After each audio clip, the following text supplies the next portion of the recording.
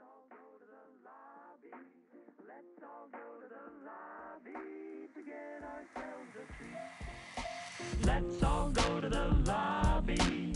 Let's all go to the lobby. Let's all go to the lobby to get ourselves a treat. Delicious things to eat. Welcome, ladies and gentlemen, to the Double Feature Podcast, where every week me and David go back and forth trying to find movies for your viewing pleasures. Maybe you want to have a marathon, maybe you're just looking for a good pair of flicks to kill the weekend off right. I'm your host, Dean. David, how are you doing? Yeah, it's been a while, hasn't it, Dean? It just feels like forever for us. It really does. It really does. Like the last movies we watched, I kind of just blacked out. So it feels like a long time.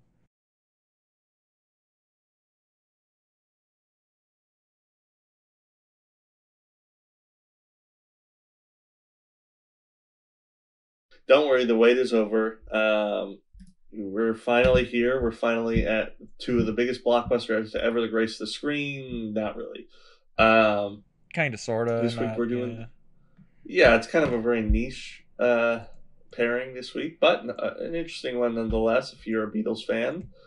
We're doing two movies that are kind of like musical romances. One a little bit more of a romantic comedy, one of a little bit more of a weird political film. Romantic drama, history, montage, acid trip thing. It's all over the place, but maybe that goes along with the theme. We're doing Across the Universe and Yesterday. Yes, we actually have Across the Universe directed by Julie Taymor, and Yesterday is directed by Danny Boyle, and Danny Boyle's done like a lot of stuff. I like him as a director. Yeah, Danny Boyle's a prolific director. Very. I guess without further ado, why don't we just dig into these log lines, huh? Yeah, what are these movies about? What's the elevator pitch you got for me?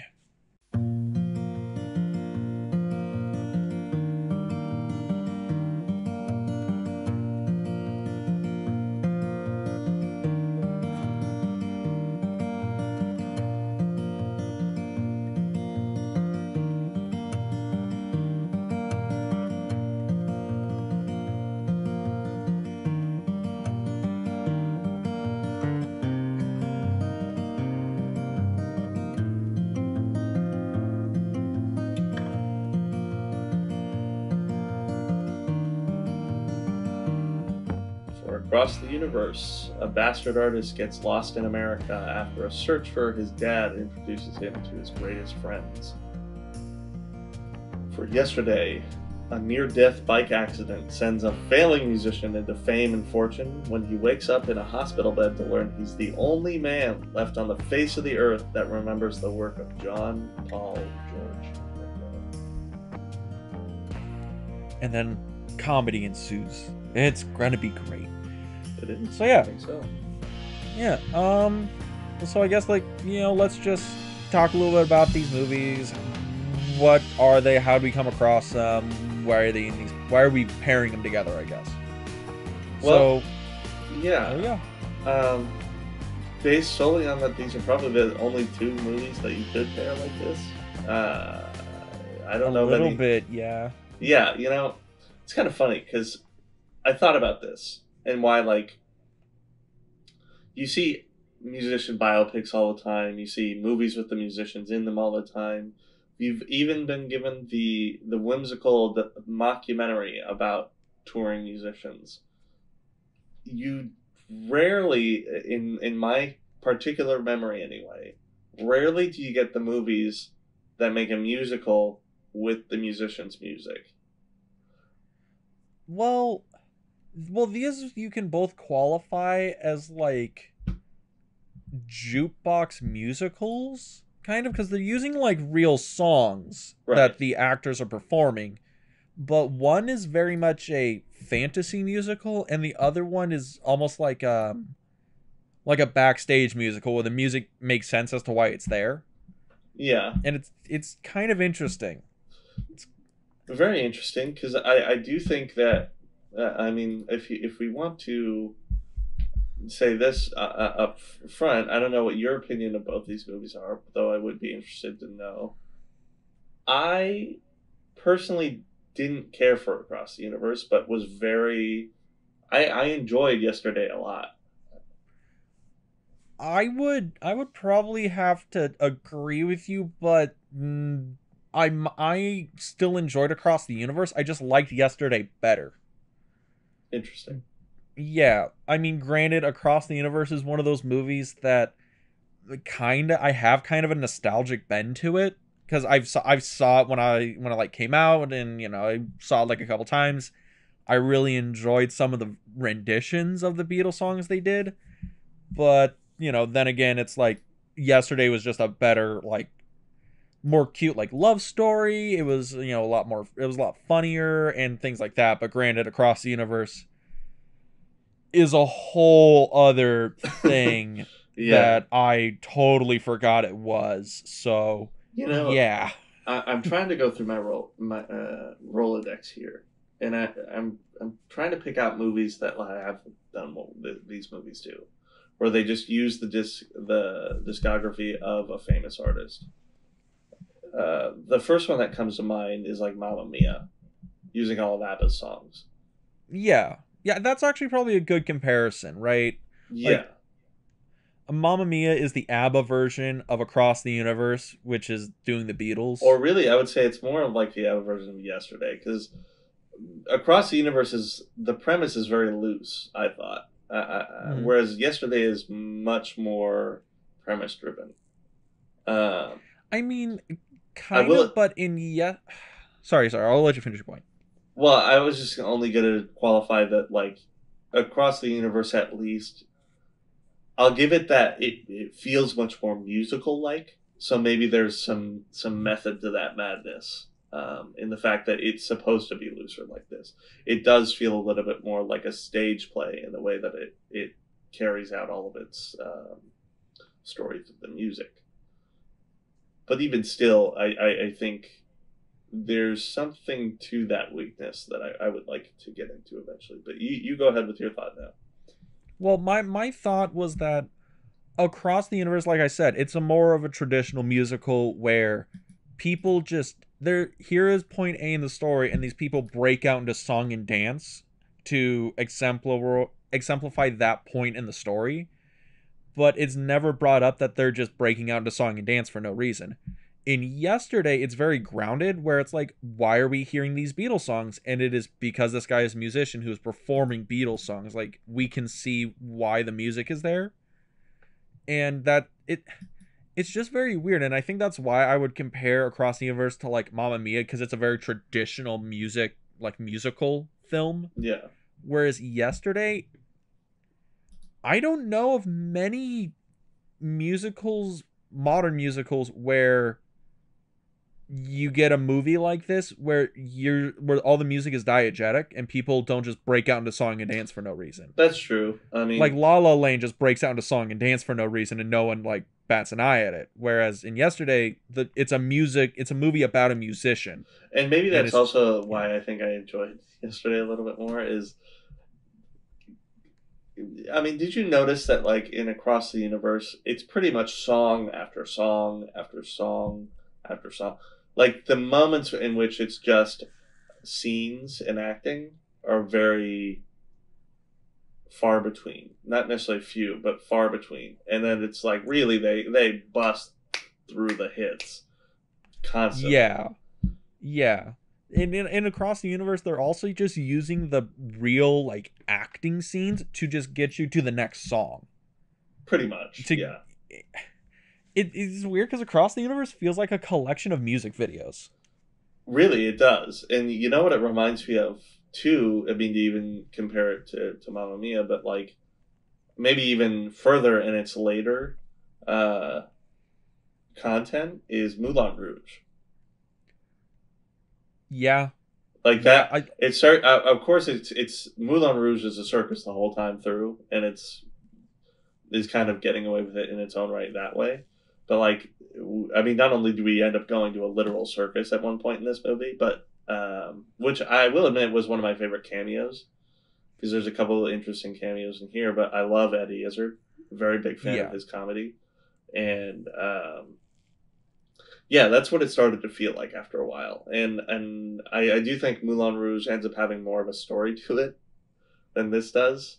There is still a story to this. It's just, and I will admit, the A story at least, I think is the most interesting. A lot of the side stuff, especially in the setup, is just like kind of throw it out with the bathwater. But A little bit.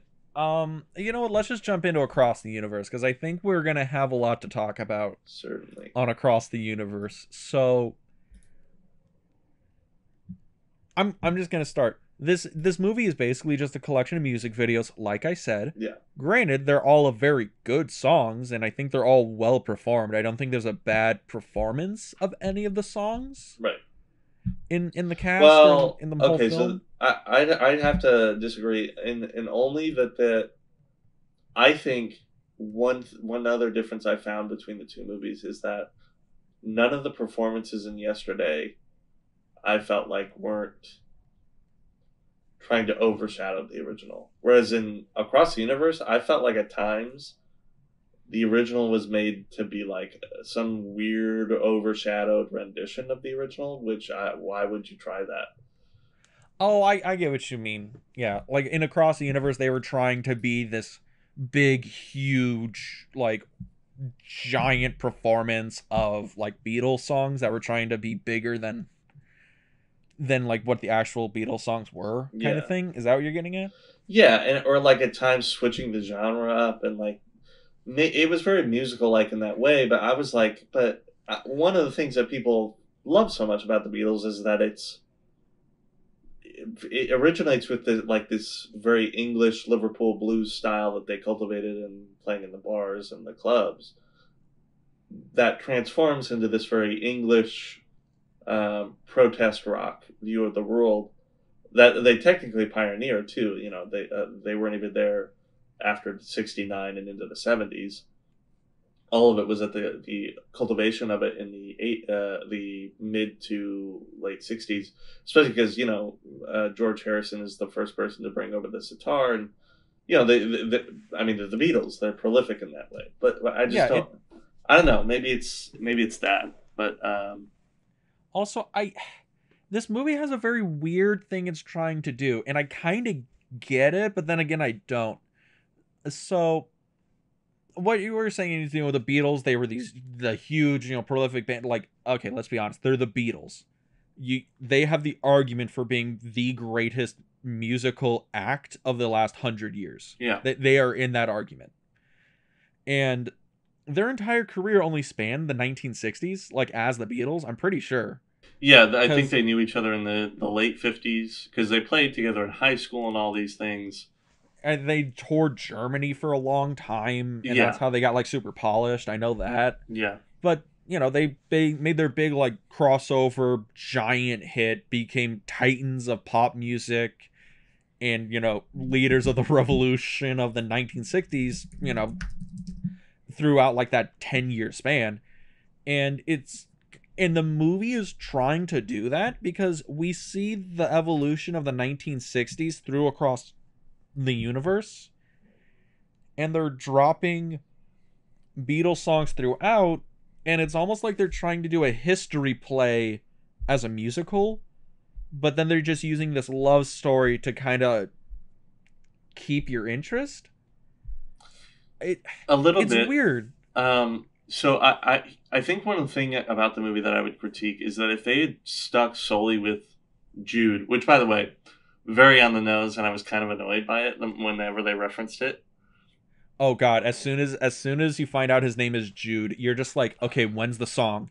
When's the song? Come on, you motherfucker! When's the song? That we on know top it's of, like, coming. I mean, for Christ's sake, name him Postman at this point. Any other Beatles song or something, just like. What's your name? I'm a paperback writer. Yeah. Oh, could you imagine? His name's Jude, and he's not an artist, he's a paperback writer, Honestly, maybe that would have made. on a long and winding road to New York to find his long lost father. But I kind of I will admit I kind of like the artist element, the artist angle, because it made for some interesting like background, especially in the apartment when like sometimes you would see that he's drawn up on the walls, and it's like that was kind of interesting. But that would actually probably have made more sense. I mean, especially when he's going on like this Jack Kerouac style journey into New York City and then through the U.S., which never characteristically felt like what, like if they were trying to parallel something that the Beatles went through, felt very different from anything the Beatles actually went through. Yeah. It's kind of weird because it feels like the film wants to because it wants to be a history play, right? Like that's like it wants to be a story about the 1960s, and then the music of the Beatles is transposed over it, and it's supposed to be, oh, the Beatles, their music throughout that decade exemplify the decade, right? Yeah. Yeah. And then you have these weird set pieces where, oh yeah, there's this bowling alley, this guy's at Harvard, there's all this cool little, early 1960s quiche, then it goes into Vietnam and the revolution, and then it kind of ends in that whole, the ending of the 60s is finished, the milieu, the hippie movement kind of died out, and that's, it's the 60s. I'm curious, is this movie supposed to take place from like 62 to 69? Like, is this movie supposed to be like 7 years long? I feel like because I think it wants to. Yeah, something like that. Because I know like Please Please Me came out 63, and then their last album, which I believe is credited to be Let It Be, was 1970. Although they had already disbanded at that point, I believe. Yeah. Well, and that's kind of interesting. Well, oh, sorry, keep going. Well, one of the interesting things I think about when I think about this movie is like, is this just a weird world in which we're singing and appreciating the Beatles when it feels like they don't actually exist in this world? A little bit. Well, because we have our Jimi Hendrix knockoff, and we have our Janis Joplin knockoff in this movie. Yeah. And there's Vietnam going on. Which, another thing, too, that I always find interesting about this is, like, it kind of goes back to this critique of this movie being too American. Because the Beatles themselves were still quite a British band. It's just that they were popular in America. Yeah. But they weren't like the Rolling Stones when they ended up writing about, like, Vietnam or anything like that. Like, I don't think you would characterize their songs as, like, protest war songs. More that they were just part of that early onset psychedelia. Yeah, like I actually don't know if the Beatles have like war protest songs in their they discography. Have like, I know like Blackbird, Paul McCartney song, that's supposed to be about the civil rights movement. I do know that. Well, I mean, I know there's political stuff in their discography. Yeah. I'm just trying to think of one that's like as on the nose as like Fortunate Son from Creedence. Is there anything like that? Taxman, I don't maybe. think so. I mean, they certainly do have their fair share of like questioning bureaucracy and the system, because that was certainly present in England, and the movie certainly makes England out to be that drab, which is kind of also a disservice, I think, to some of the appreciation, because the Beatles, especially later in the career and Yesterday makes a point of this, with songs like Penny Lane and Strawberry Fields and all these things, are very appreciative of their home. Yeah. So I don't know. I kind of found that interesting, is the way that they took this all and made it strictly American. I mean, I kind of get it, because I guess Jude is supposed to represent... Is he supposed to represent the Beatles because he comes over to America and he influences all these American people around him? They start singing these Beatles songs. And he's from Liverpool. And he's from Liverpool, and the movie ends with him basically like, hey, I'm going back to England. The band's broke up, I'm done. Yeah, I mean... Okay, so another interesting thing I do want to point out before we move on. Jim Sturgis returned from 21 all the way back. Interesting. Yes. Hey man, this guy, he's a fine actor. Honestly, no meme, he's actually like I kind of liked him in this movie. I ain't gonna lie. Yeah, I didn't. I thought Jude was a fine guy. An I mean, interesting he's kind of character. a shit, but whatever. Yeah, but I think that kind of makes him a little rascally. I like that. And the Beatles were a little rascally like that, you know. Mhm. They were very John Lennon and Paul, especially, were fairly tongue in cheek, and um,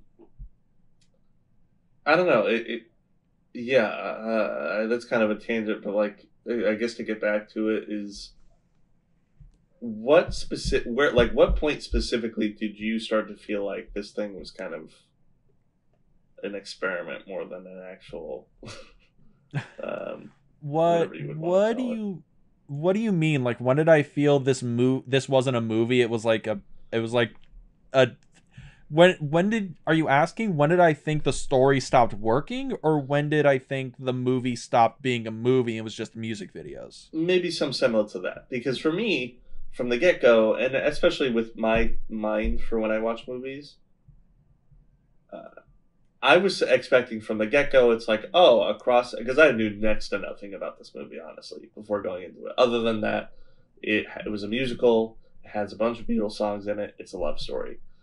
I didn't know it was a period piece. I didn't know, a lot of stuff. And from the get go, with the dance scene, which frankly isn't that stylized to look like the American 60s, Mhm. and then with like the opposite love scene in England, I thought it was going to be something where it's like, oh, the two lovers are going to switch across the universe from each other, Mm. so to speak, and then it's going to be like this interesting love square that ends up happening. But that's not what happened at all. And frankly, it took me a little while to kind of really follow it, because then I'm like, okay, he's going to America to find his father, but that really doesn't play any role in the rest of the movie, except for when he tries to get him out of jail later as like a It plot device.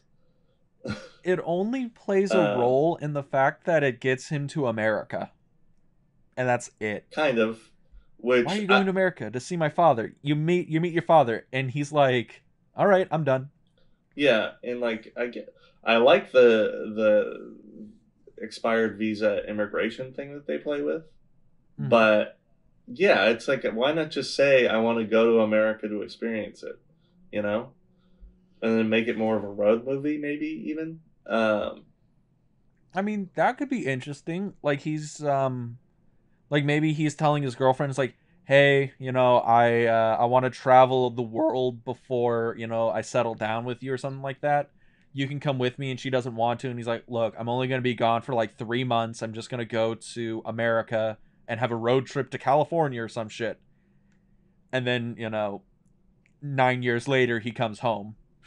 I don't know, man. I guess I don't know. I don't It's know, but I, yeah, I think I think his motivation works, yeah, because but like, okay, because the sequencing of scenes in that beginning too, you get the dance scene, the the scene in Liverpool, then you get this cheerleader scene, which I'm like, what is this? And that, by the way, was not a fan of that rendition of "I Want to Hold Your Hand," with like the football practice going on and it being like a marching song. I was like, this is it, not it.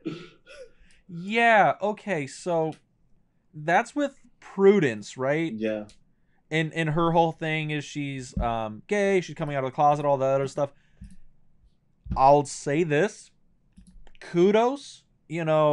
I think that was a cool like story thing to have, cool character. My god, it was handled so poorly in this movie. Oh, completely. Because she literally, okay, that's her introduction. We don't see her for most of the movie. Don't understand how she gets to New York. I almost didn't even realize it was the same person until after the movie was over, and then she disappears. I mean, Does she really. ever come does she come back at the end? I don't remember. I don't. Oh yeah, I Cuz think so. But it's like I don't. Again, it's like I don't even know how she got there. yeah, okay, so if you want to know the moment I realized this wasn't a movie, it was just a compilation of the Beatles' greatest hits, was probably between I Want to Hold Your Hand when it's the Prudence scene, and then I've Just Seen a Face when they're at the bowling alley. Somewhere between those two songs, I figured out that this was just an excuse to do a bunch of music videos for the Beatles. That's about then. That probably So seems like about pretty early in the first act, because for those who are gonna seek this movie out, there's like 10 songs in the first like 20-30 minutes of the movie. Really, yeah, Because they're just cranking these fuckers out. Absolutely. I mean, it's nonstop, and I found that insufferable. I really did. I mean, it was like song after song after song after song. The weird American protest stuff. Like, I get it was part of the American milieu at the time, especially in New York City, but it just felt shoehorned in after a certain point. Like, especially when Let It Be became this like weird choir rendition, which was good. Okay, I will admit. I'll say this. That's the best song in this movie. Is the giant gospel rendition of Let It Be. Best song in this movie. Swear. If I was to say what was the best, Helter Skelter I didn't mind because it was pretty close to the original. Yeah. And her voice is good, so I'll give her that. I liked probably not good that I can't remember anything else. It's all being overshadowed by what was done yesterday. So, well, Revolution. I think Revolution is the only song in this movie that works perfectly in the scene as almost just being straight dialogue. Yeah. Because what is it? That's the scene where he goes to the anti-war thing, and they're planning to do a bombing for the police, and he's just yelling, and he's basically half singing, half yelling at the guy the lyrics of Revolution. You know, it's gonna be all right. You know, if you believe in Chairman Mao, you can count me out. All this other stuff, and it's so weird, and it's like it works really good in the scene. That's probably the best song that works as just dialogue in the movie for being like diegetic, but like it's also not a great. It's a pretty okay performance song. It's a simple song, I guess. I don't know where I was going with that, but yeah, there you go. Yeah. Let It Be is I the greatest song in like across Come the Together. Come Together wasn't that bad either. I mean, it was bad in that I didn't like the way they ended up doing like the whole businessman sequence. You know, I don't know. I didn't like most of like the music, very over the top musical dance numbers that they end up coming out with. I think more than anything, I just like the lyrics to come together. So yeah, that's probably well, isn't really that Joe Cocker performing it? I think so, and you know, yeah. I still don't. I just was like, I don't know about this one, and I feel like there's another song that I'm thinking about that was a more emotional piece that maybe was good, but I can't put my finger on it. Other than that, I mean, I don't know. I just think there was one song in particular too. Again, I can't really remember which one it was, but that had a very like twangy, Americanized, almost like country western feel to it. That I was like, this sucks, dude. I don't know. I did not like it, but yeah. Everybody out there in movie land, we're sorry we're having trouble remembering some of the songs in this movie or some of the finer points. They're over, but you have to over realize, though, you know. Yeah, you have to realize the movie is how long is Across the Universe? It's like 2 hours, right? It's 2 hours long, and it's just music videos. Like, imagine just watching 2 uninterrupted hours of MTV back when they did music videos, and that's kind of the movie. Pretty much, yeah. And especially like, okay, so this is what I need to bring up because I both did and didn't like it. The Bono cameo.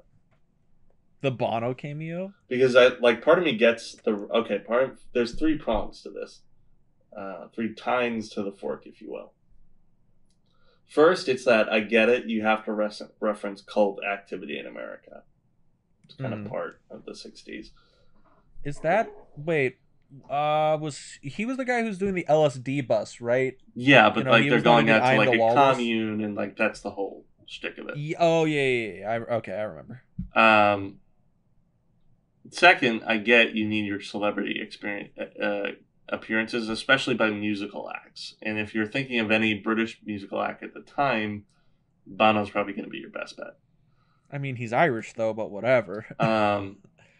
Yeah, that's true, and it probably would have been better to get somebody from Oasis, but I don't think Neil Gallagher was actually going to care much.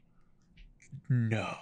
We needed the Gallaghers to come in and just perform Wonderwall. Dude, at the end of the movie, instead of him singing Across the Universe on top of the fucking building, he sings Wonderwall. Or something. It's like... that would have just been insane. I could get down to some Oasis, but yeah. Champagne Supernova is great.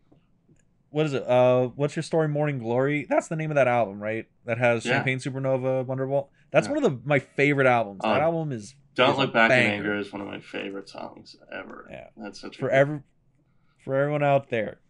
What's Your Story, Morning Glory is a banger of an album. Go check that out. You know what? I got a bone to pick too. What's up with these because there's Rolling Stones, there's Who, there's yada yada yada yada yada yada yada. Yeah, the British Invasion, right? Yeah. What's up with these meteoric British bands, namely the Beatles and then Oasis years later? That just are we're successful, but I don't think we want to be successful anymore. We're just going to quit. What's up with that? I mean, okay, so Oasis is because there was some fucking coke and a lot of drugs, and the Gallaghers fucking hated each other. Yeah. That's why they broke up after 3 albums. But isn't it the same?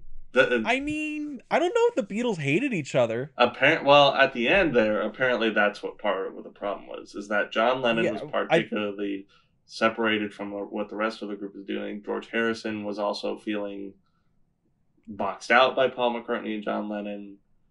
Ringo Starr was probably just happy to be there. Paul McCartney, I feel like Paul McCartney, if you look at some of that video, he seems to have almost outgrown a lot of what's going on. From everything I have seen from a lot of the Beatles stuff is Paul McCartney, I guess, always felt like he had to be the adult in the room, which is weird. John Lennon kind of went down that weird artsy psychedelic I am the voice of a generation, hear me, I'm Kanye West, what's up? And George Harrison was like, bro, I just want to make fucking music. Can we just stop this weird bullshit? Can I just play music and shit? And Ringo Starr was just happy to be there. And also, I hate that that's the meme is Ringo Starr was just happy to be there. Ringo Starr was part of the Beatles. Yeah, and no one cares, but he was part of the Beatles. I don't know. It is interesting because, really, when you think about it, what the rest of their music careers became really could have been done within the same medium, and it makes you wonder a lot. Because I would. This is also probably way out of left field to compare, but One Direction's kind of the same way in a historical sense, where they're this hugely popular boy band that is contemporarily meteoric. They get a little bit of experimentation in, and then all of a sudden they just decide to go their separate ways. And it's I don't know. It's kind of interesting how that stuff happens. Well, that happens to a lot of bands. It's one of those things where, hey, we've been jamming in, bars and clubs or whatever for, a couple of years. Then we hit a record deal. We suddenly become we hit that big blockbuster hit, and we're lucky enough to have more than one blockbuster hit on our album. Then we, find out we can repeat the success, but then, fame, and then we realize being around each other fucking sucks when we have money. I think everybody becomes an asshole when they realize they have enough money to afford a coke habit. Yeah, that's probably true. I mean, you were in a band. You would know this. Yeah, but none of us ever... I mean... I've seen coke. I've never done it myself. But... no one in the band was rich enough to have a coke habit. That's certainly true. No, I feel like that kind of thing, at least in the place I was, never successful enough to actually get there. But at the same time, it was not really part of that scene. And if it was peripherally within something else. Mm-hmm. And it was probably methamphetamine more than anything else. Well, I'm not accusing you of being a fucking druggie. I'm just saying it's you were in a band, you know the touring life and the music stuff. I've had band members that have done coke. That's certainly true. I'm just saying you've done albums. You would be more inclined to say why bands would how conflicts of bands would work than I. That's true, and you know, I certainly have had conflicts with band members, and it more than often results from certain people just being, you know, egoistic and kind of trying to live a lie a little bit is a lot of the time how it happens. But in a tangent that gets us all the way back around to why Across the Universe is a weird experiment. I don't know. I mean, aside from then a lot of everything else being that the movie does not wrap up well in my eyes. I mean, I really, personally, I like a lot of dramatic things happen. I kind of expected What's His Face to die. I'm a little glad he didn't because he was actually one of the more enjoyable characters. Mm-hmm. That being in Vietnam, I expected him to die. And don't get me wrong, Evan Rachel Wood's character, I kind of thought was being a little bit of an ass. Yeah. A little stuck inside of herself and a little bit. Well, I get the motivation being that her brother's in Vietnam, so she wants to fight for her brother.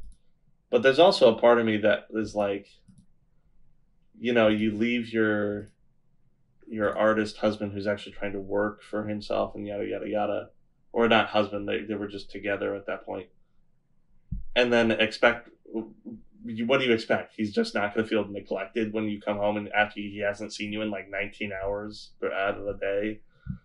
You know, yeah, it's like, or the fact that the people you're hanging out with are like these weird counter, like revolutionary terrorist people, because like they're making bombs, they're gonna like blow shit up. which particularly, that was another thing that I caught my eye, is like her being mad about it. I can understand, maybe it's like, yeah, maybe you should just like try and get interested in what she's interested in, because it's your best friend and her brother that's over there fighting the war that you should be against. But then it's like, when the immigration thing happens, I'm like, oh yeah, wait, that's why she should have been a little bit more careful about all this, is because it could literally get her boyfriend sent back to his home country. Yeah, like it's a thing where it's like, honey, you realize your boyfriend is like anything would send his ass back, and also he could just like, yo, I just want us to be like happy. Can we just, you know, have dinner together instead of planning the fucking revolution? Because she just goes deep into that shit like right away. Like as soon as Max gets sent over, she is all in on that shit. Yeah, And I it's don't like know. a weird character turn too, because I know it doesn't come out of like left field. It's Yeah. explained, but it's weird. There's also a lot of things in this movie that just happened because they happened in the 60s. Pretty much, yeah. Like the weird rock band B story that goes on, Mm-hmm. the protests and the civil rights thing that is kind of, again, that funeral's really shoehorned in there. It really just kind of feels like The Let It Be section, like, I'll say this, great, like, best song in the movie, makes no sense for the story. none of the characters are connected to it, so it's like, I think the guitarist is. oh really? Like the Jimi Hendrix guy is, but he never brings it up. But also, the only reason I know that is because I looked at the Wikipedia page. In the movie, it's never referenced. And admittedly, I get there's like, you want to reference the fact that it's not just about being personally connected. There's a sense of communal pain that goes on when in those things for the African American community, and that's important to bring up, I think. But still interesting, especially because, again, kind of a Jimi Hendrix character, but not quite. Let's be honest, he's supposed to be a Jimi Hendrix parody, or he's a Jimi Hendrix knockoff. It's like the Janis Joplin knockoff. It's like, it's one of those things where it's like, I don't know if I like that, because we all know what ends up happening to Jimi Hendrix, and it just makes me sad. Yeah. So I don't want to get attached to his character to then find out what will eventually happen when the 70s rolls around, which just takes everything that we built in the 60s and flips it on its head in a pile of shit. You know, all those great artists that revolutionized the fucking 60s, man, and the voice of a generation? Yeah, they're all dead by 73. 27. All of them. Yeah, like... Yeah. Hendrix, Jim Morrison, Janis Joplin, the Beatles are all broken up. Granted, the Beatles, none of the Beatles died in the fucking 70s, but you know what I mean. Yeah, I guess. Well, John Lennon died in what, 81, I think. He died Yeah. after Taxi Driver came. No, he died. Yeah, he died in the 80s, I think. 81 or 82. Yeah. I want to Keith say. Moon died in the 70s, though, I think, and Yeah, that's my biggest sorry, one. Keith Moon. I'm a big Who fan, so. Oh, the Who is great. Yeah. But which reminds me, eventually we'll just have to watch Quadrophenia. no, dude, we're gonna watch Tommy. Oh god. Get fucked. Choose that one instead, huh? Yep. So yeah, I don't know. I mean, I don't have much left to say about Across the Universe because at the end of the day, I don't really get this movie. I really don't, and it's interesting to admit that.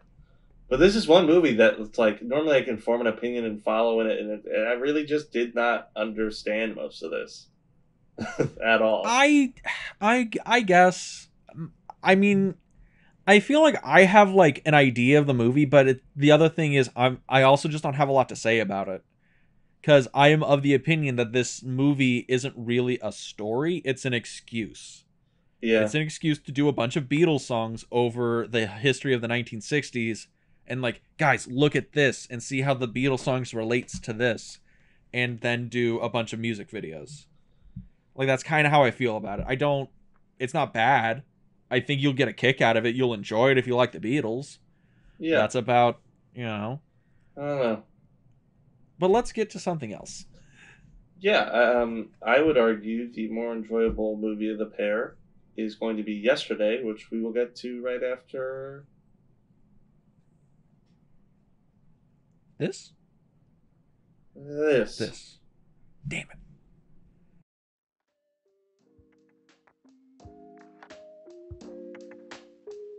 Dean, I found a great way for us to do something cool and to make a little money on the side.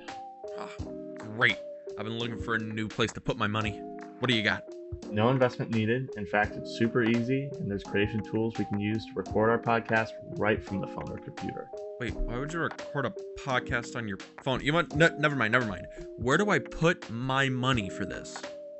I don't need any of your money. We can even get our podcast distributed to big streaming platforms like Spotify and Google Podcasts. Oh, I get it now. We're talking big business here, okay? So you're going to need a lot of money from me. How much money are we talking here? No, definitely don't need any of your money. In fact, we can make money from the podcast with no minimum listenership. Okay, now I think I'm getting what you're going at here. We need to spend money to make money, so we're talking some big gains here. Big gains. No, definitely no. I don't need any of your money. Just all we need to make a podcast right in one place. Okay. So what you're telling me is that you're gonna need a pretty big check from me for this podcast. So do I just make it out to cash? Because it's no problem for me. I'll just write it up right now. No, listen, Dean, just head over to anchor.fm and check it out. You'll see why Anchor is the best place for us to record, edit, and distribute our podcasts. And I definitely do not need any of your money. Shut up and take my money.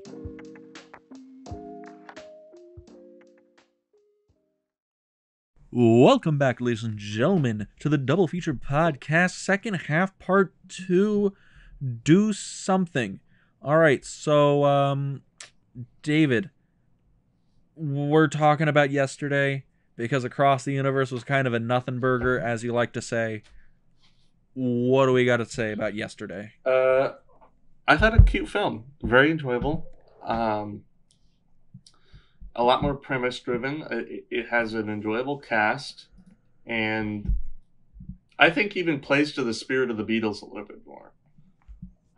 In that the whole movie, the premise is that what if there was a world without the Beatles, which even to the casual fan would be terrible. They've authored some of the greatest songs ever, and their influences are far and deep in modern culture and modern music. Yeah, and I was telling this to Dean before the episode, but I originally saw this movie in just like a bunch of strung together clips on YouTube, and then it was until this that I finally actually saw the full thing come together. And it does remind me of one scene in particular that I thought really brings up the soul of the movie, in that, and this is a little bit of a spoiler alert, technically this is one of the most recent movies to have come out. I mean, if you count pandemic, so take that with a grain of salt, but there's a couple other characters in the movie that you come to find also remember the world before no Beatles.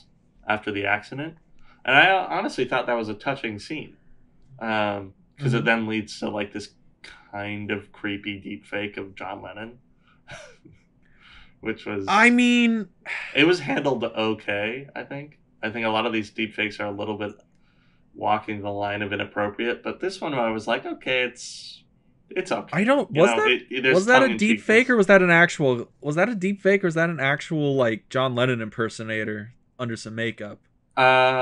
You can kind of tell there's something digital there, but it could also be an impersonator too. But even still, the referencing it is a little. Yeah, I do understand. It's a little suspect. I do. Don't get me wrong. I get that you have to reference that idea. Only thing, you also forget to visit the other three Beatles. So part of me's like, well, I mean, John Lennon wasn't the only Beatle. Yeah, and like also Paul McCartney is actually still alive, and you guys actually had to talk to him about this movie, and apparently he actually enjoyed the script.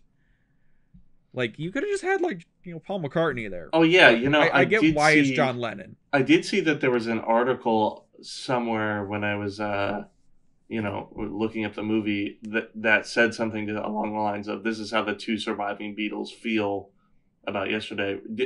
So Paul McCartney apparently then likes this? Mm-hmm. Oh, is that it then? That's the extent. What, he just liked it? Well, yeah, I'd be interested to know what their feelings are on this type of movie, or on this movie, not just this type of movie.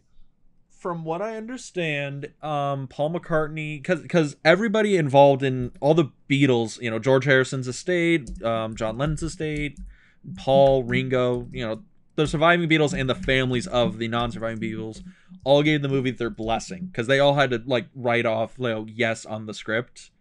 And they all gave it their blessing. They all seemed to really enjoy it, the film. So yeah, no, the film, they liked the movie. That's from good. Everything I've heard and understand about it. They probably wouldn't have actually been able to do it if they didn't like it, I guess, now that I think about it. Yeah. Especially now that the Beatles music is like back in their estates and everything. Mm-hmm. Oh, dude, that was like, that was interesting for a while where it's like, wait, who owns the Beatles music? Michael Jackson. Really? Michael Jackson owns the Beatles. Yeah. So let's kind of a weird world. Really weird world we live in. But yeah, so I guess let's talk about the movie even weirder world. A little bit. Yeah. Which also I have questions about yesterday's premise a little bit. Little teensy tiny questions.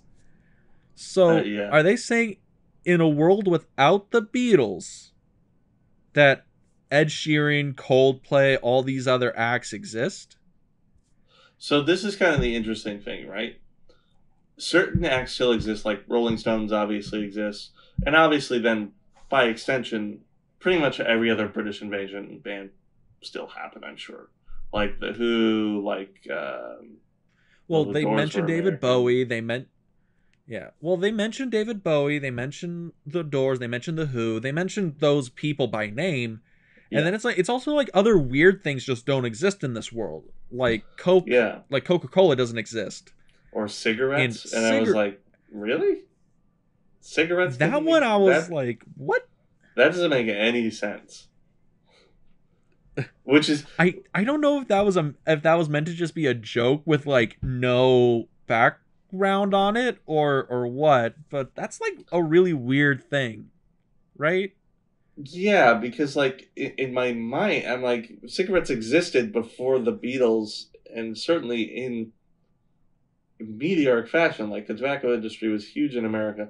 Is it that cigarettes never got the popular? Tobacco industry was like the backbone of the American economy for like a long time. Yeah, during the early forming of it. But so I guess the implication is that cigarettes never got popular in England because of the Beatles not existing. I don't know if that's even the thing.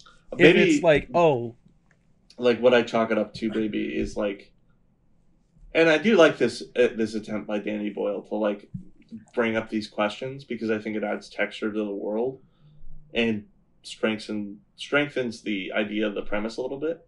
Because, Coca-Cola not existing, cigarettes not existing, I'm like, Jesus Christ, what, the Beatles were that important? I thought after a certain point, maybe the implication is that several very important things within history just don't exist. And the Beatles happen to be one of these. Yeah, no, that's exactly what I... Because, they do... And Oasis, and that's exactly what I pulled from it. Yeah, because I think the Oasis one is first, because that's when he's going on his Googling spree, and I'm like, okay, that makes sense because they seem directly influenced by the Beatles. But then it's like never that. It's kind of like it's one of those things where it's not mentioned in dialogue, so it's like kind of loosely explored. It's kind of a weird thing, but also kind of an interesting thing to think about, certainly. Yeah. Like I think it is an interesting premise that the movie is playing with, and then it also like okay, putting on pretentious guy hat here, art house hat coming on, bam. It feels like this movie is talking a lot about like influence and like where do artists gaining influence and where's the line between expressing that influence and plagiarism, and are you really plagiarizing anything if no one knows what the influence is? Yeah. Is that a question coming up in this movie? Like, is that the main thematic like boiling point of this film?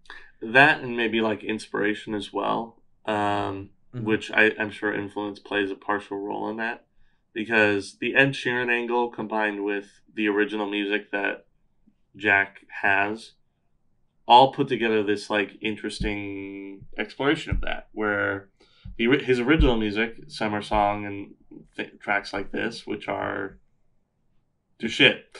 I know I've known plenty of musicians like this, and I've worked with plenty of musicians like this, where like their songwriting talent really is as bad as it is.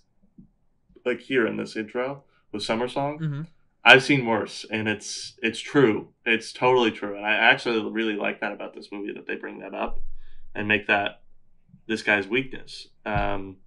Because, and I think this is certainly what those people's problems were, they lack influence. They lack the thing that the Beatles did, which was at first, songs like I Want to Hold Your Hand, very simple, but still a little bit, they get what they're trying to write about. And I think that's kind of the two prongs to what Jack is missing, is he's missing genuine inspiration, as well as understanding for what makes a good song. And then this is kind of a thing that every musician and really every artist goes through, but when you study the masters, you start to learn what makes something capable of being mastery work. And maybe that's part of what inspires this journey for anybody, not just specifically a guy who, really plagiarizes the Beatles music. Which again, I also like that they reference that and make him guilty for. And he also it's interesting because he's enjoying the success, but he does feel genuinely guilty that he's just stealing the Beatles music. Yeah, and especially because I think he's worried that he will be caught in the lie because it's too good to be true, which there's certainly validity to that there. And for a while, I do think that the movie does a good job of dressing that up for even you to be like, oh wow, what if this is really some like weird Matrix prank that he's about to be blown up on. That, I mean, it's kind of funny that they do that, but yeah, I don't know. I mean, I also take into question, and this is one of the things I thought you were going to take into question, the way in which the whole thing happens. I mean, that like weird solar flare anomaly. I haven't the foggiest idea what's going on there. Because that's the point of the movie where you're like, okay, we need a logical explanation why the Beatles don't exist, right? In the modern world. I chalk it up to magic. Or aliens. Both are valid. Yeah, I figured it was like coming on the backs of, because this seems also like a very specky script, Considering our comment we made last episode on Head Over Heels. I feel like this was coming on the back of that like Mandela effect meme that everybody was into, because that's almost Yeah. exactly like what this is. I mean, and I think there's valid play there, but yeah, I mean, and maybe it would become almost borderline science fiction if we were to actually figure out like how exactly the world got rid of the Beatles, Coca-Cola, and cigarettes in one fell Yeah. swoop. But Which or I how guess one it man doesn't can eat really. that many tuna sandwiches. Yeah, I get your point. I guess it really doesn't matter too much to the story at hand because it shows up and then, you know, we just get going on to the plot, onto the like the Yeah. rest of the story. And it's this is also just a really nice love story, right? Between Jack and Yeah, Ellie. I do. I really do like the love story in this because I almost like, this is my own fault for getting annoyed at it, but I do get annoyed sometimes when movies like the only obstacle in the way of the relationships ends up being ego, and it's like, no, you can't be with me. But I think there's a level to truth to that sometimes, in that we can let our ego get in the way of love and relationships. And I think that movie that does that very well in balancing the idea that you cannot be successful beyond your wildest dreams and not sacrifice some of those relationships, especially because he doesn't want to, but it's like, yeah, I mean, physically you can't be in Suffolk and in Los Angeles at the same time. um you know, and it would, if you were to bring her with you, the whole thing would change. So it is a little bit like, I like that the movie brings that up as a reason.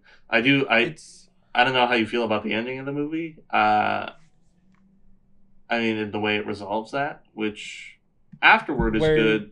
The climax is a little, I don't know.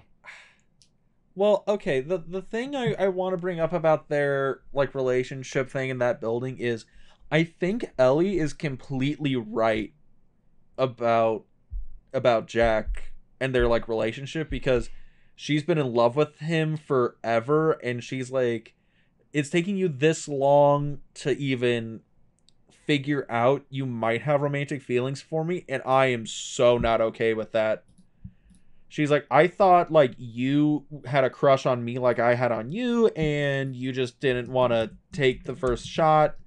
And now I figured out I've been in the friend column for 20 years. No, this is not okay. And she's like mad at him, and it's interesting because I think that's a very interesting character point for Ellie, right? And it also explains a lot of like the things she does in this movie. But yeah, but about that ending, I thought the ending was fine. I thought the climax was cool, where he does the concert and then he releases all the music out to the people, But yeah, I thought the ending where he's just singing to the school, I thought it was cute. I don't think it was bad. Yeah, I think I like, mean, it wraps itself up. yeah, it just certainly wraps itself up. I don't know. Maybe it's like just me, and that the ending feels a little bit like, well, what else is there left to do? Because how insane would it really be to be like the biggest musician in the world, and then all of a sudden be like, my music was written by these four people you've never heard of, and not that you would really care anyway. And frankly, as far as you know, they don't exist. So I sound really crazy right now. And listen to my songs still. And people are going to be like, no, shut up. We just want you to keep going. They're Um, just looking at each other like, or, is he just coming off a coke binge? or yeah. Is that And what's then going on here? Ellie, too, is going to be like, well, I don't know if I trust this guy who thinks the made up people in his head wrote all this music that he obviously wrote in sticky notes for in his room.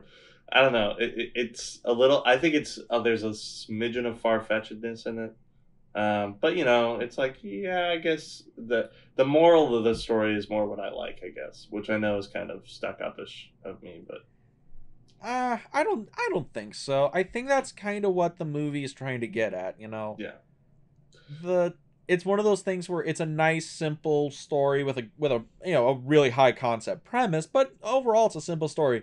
The rise of the musician, kind of like him realizing he can only be happy by going back home. Once he reaches fame, he knows he doesn't really want it, and it's a simple enough story. But I think the moral of it is really what makes this movie interesting. Yeah, because I also think that the journey to this movie is a little bit more important. In Yeah. that every bit that this movie explores about musicianship, I think, is spot on. From like having to record in a small, tiny little room, or with a train going by, or whatever it is, that's really buttering your buns that day. Um, to like finding real success and people actually liking your creations, and um, even to finding like genuine connection with other people over like the creation of the art, not just the popularity of the art. And Mm-hmm. which is kind of, I think, the purpose of that scene with the two people who realize or who remember the Beatles from before. Um, Plus, I also really enjoy. I said it before, but I really enjoyed the renditions of the songs in this a lot more, because I think they capture the energy of the original a lot more and don't pander so much to trying to outdo the original. Yeah. Also, something interesting about this. So, I think a big reason why you might have liked it, the performance, is because it's very genuine. Because the actor playing Jack, I hope I don't butcher his name, Himish Patel. That's him Yeah, actually singing and performing like the instruments. yeah, Like he's actually doing that, which is very cool. which talented of him. Certainly, very great voice to do so, and that's kind of the beauty about Beatles songs too. Is I think there's a simplicity to them that would make that a little easier to do versus something else. I mean, okay, what's the implication of the Beatles that this guy can just remember every Beatles song off the top of his head and recreate them because they're all that simple? I think that's because it's interesting. I have back in one of my bookcases behind me a songbook of all the Beatles songs. Hmm. Every song they've written is in that book that I could look up, and it's not like tablature or like sheet music for them. It's literally just the chords to their songs because that's kind of how simple they are. From like the earlier boy band stuff when it was literally 3, 4, 5 chord songs that were meant to be like radio hits to their later more expensive experimental stuff. The music theory there is very chord driven, um, sometimes a little bit more melodic, but even still, I think that's kind of the genius is that they take very simple things and then make it unique. Yeah, Um, I think what is it? That's what they say about masters of their craft. yeah, yeah, A hack will make something simple really complicated, and a genius will make something very complicated sound very simple. yeah. I would say that's exactly it. That's a really good point, and that is your music appreciation minute on the Double Feature podcast. Ah, we're glad you were here for it. Yeah, So yeah, like, I guess we can kind of keep going on about like yesterday, because at the end of the day, it's a love story. It's very cute. mm. There's a lot of like weird celebrity cameos in this. Ed Sheeran is a character in this movie, I like kind of like actual Ed that. Sheeran. I think it actually was not that bad. Yeah, no, I'm not saying it's bad. It's just kind of weird, A where it's little, like yeah, also the songwriting contest, where Ed Sheeran is like, you know, they always said there was gonna come a songwriter that was better than me, but I guess I finally found it. And I'm like, wait a minute. Do people think Ed Sheeran is one of the greatest songwriters of all time? Is that a thing in yeah. culture? That's a little lofty. I certainly think. I think he's a talented songwriter, certainly because he's Yo, unique. yeah, he's hella more talented than I am. I'll give him Yeah, that damn yeah, much. but You know, yeah, it is a little. I know what you mean there. look, Ed Sheeran, if you ever listen to this, no matter how much shade I throw at you, your money eclipses all my achievements in life. You won. Yeah, no kidding. But I especially also I love the back in the USSR scene and then the subsequent song battle. I think so because it continues the reason of the premise, in that it adds a challenge to it. It makes the cameo actually mean something within the movie. Mhm. Yeah, I don't know. I think that's an interesting note to make about this, is that this isn't just relying on the Beatles stuff. Is it really makes a story out of the character, and it puts its money where its mouth is in those moments. Yeah. It's also kind So of it's just an interesting little movie. And it's kind of strange because this movie wasn't like super successful when it came out, which is strange. yeah, I heard a lot of buzz about it when it came out. I was recommended by my aunt, who was a actual fan of the Beatles when it was appropriate to be a fan of the Beatles. Or not Oh that it my. isn't appropriate now, but Yeah, I um, get what you mean. she has given me an original pressing of, let's see, Hard Day's Night. Oh, really? It's Oh, beat to badass. shit, but it's an original pressing. I got the same beat to shit copy of the White Album. Lovely, lovely Yes.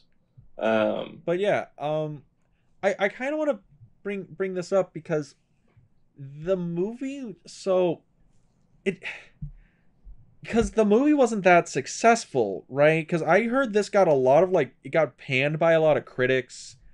The turnout wasn't awesome for the movie, but for it Across the Universe made like bank. which is so Across weird. the So weird, I think. Yeah.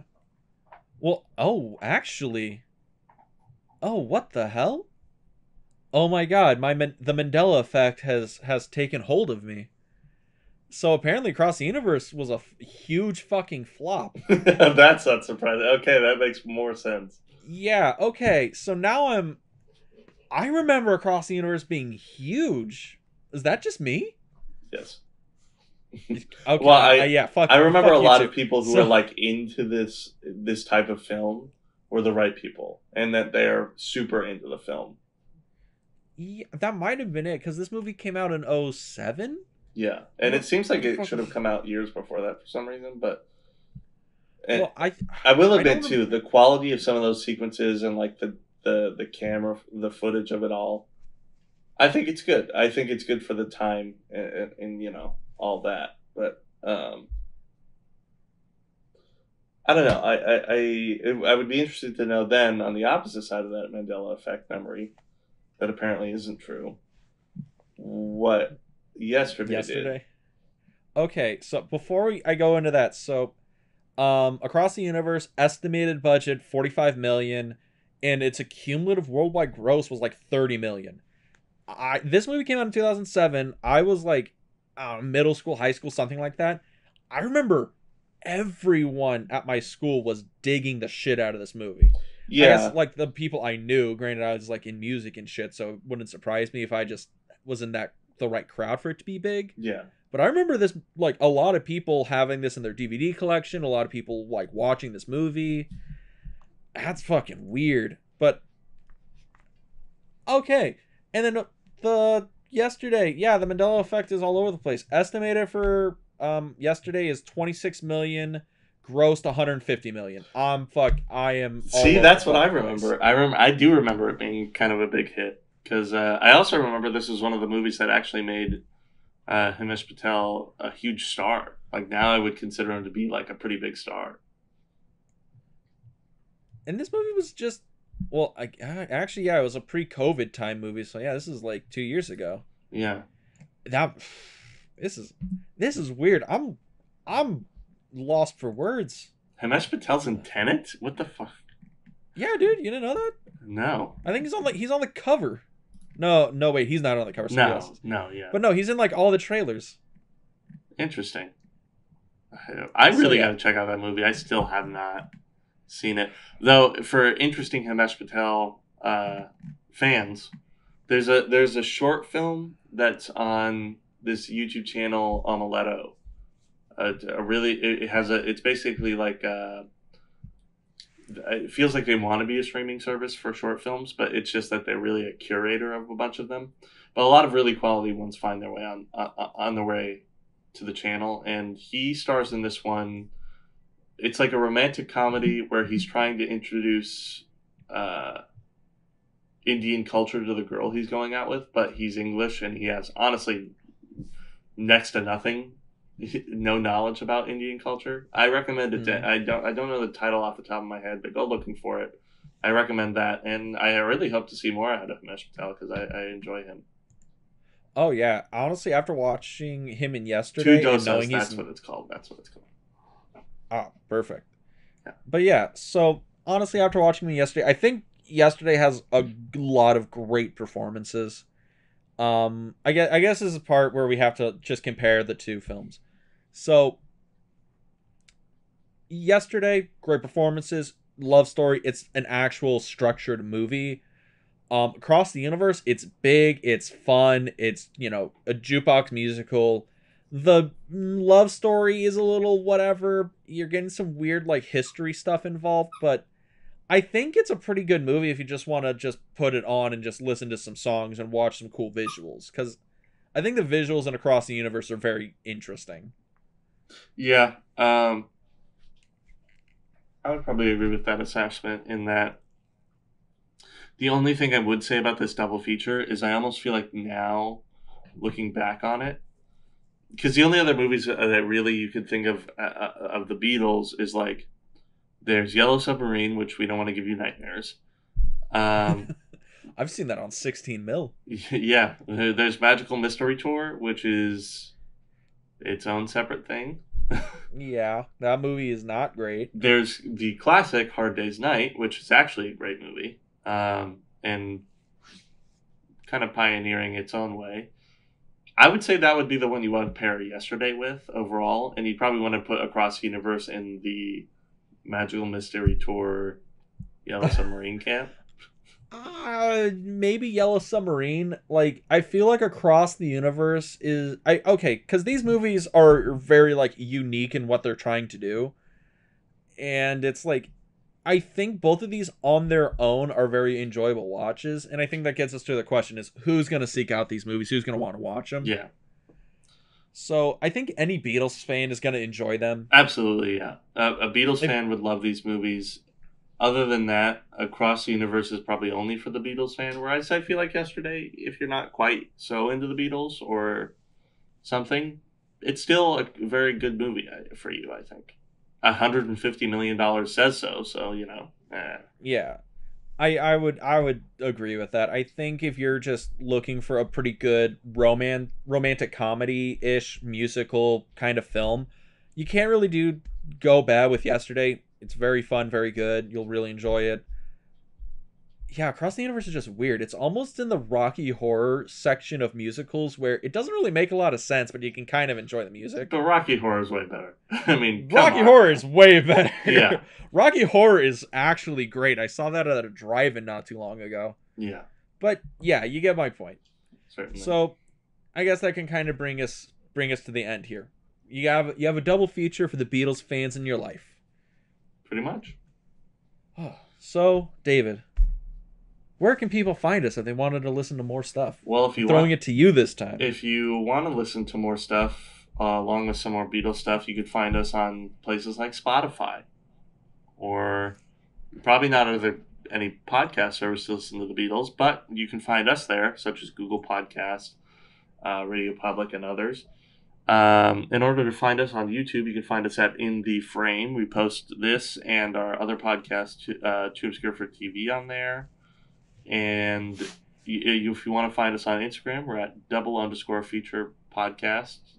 You can follow us along, and we post interesting little graphics to keep up with everything. And yeah, follow us on any of those platforms, and be ready for next week, when we're going to be continuing along with our romance month.